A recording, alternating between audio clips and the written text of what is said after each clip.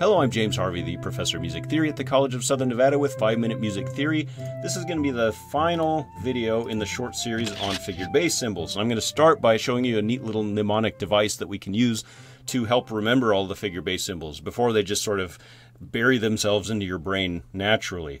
So I'm going to show all of these figured bass symbols, starting with triads first. So triads, we have our root position, we have first inversion, and we have second inversion over here. The root position was blank, nothing there. First inversion was a 6, second inversion 6-4. Dotted line, and then seventh chords. We had root position, first inversion, second inversion, third inversion.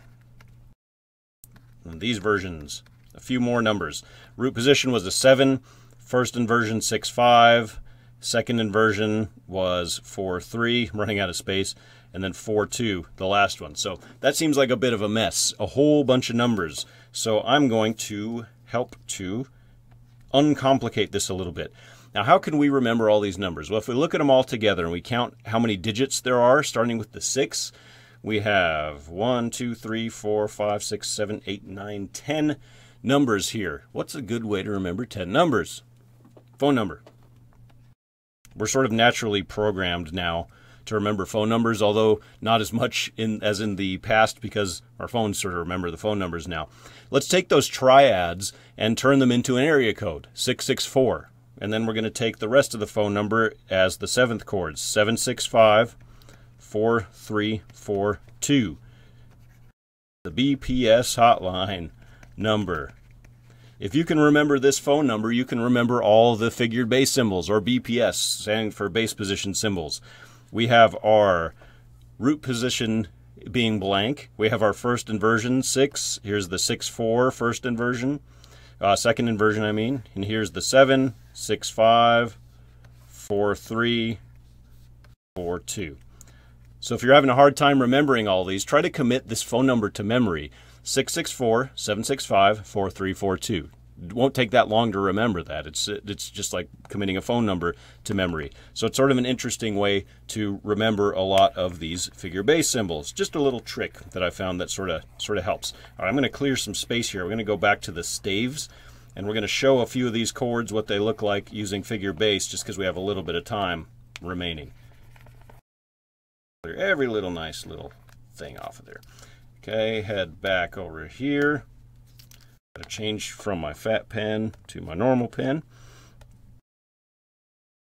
And let's do some chords using a grand staff, nice messy grand staff. How about let's do the key of B flat major, 2 flats. And I'm going to slide this up just a little bit. That's not what I want. I want this so I can slide it up.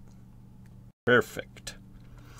So we're going to take a chord in B flat major, and we're going to use all 3 forms of analysis that we've learned as of yet. I'm going to take an E flat triad in first inversion.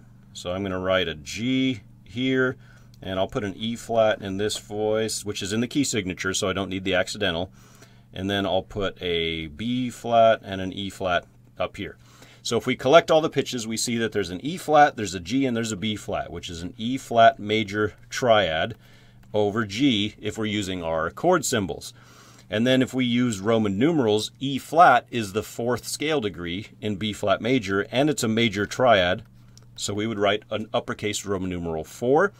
This is a triad in first inversion, so we add the 6 to it. Now we have just about everything that we need to know about that triad using all these forms of analysis. Now typically when you're doing music theory homework or you're learning music theory, you just use a combination of Roman numerals and bass position symbols, or figured bass symbols I should say. But the chord symbols can be especially useful when we get into more advanced concepts. But here's an example of a diatonic triad showing all 3 forms of analysis. Really, like I said, it tells us all that we need to know. Thanks.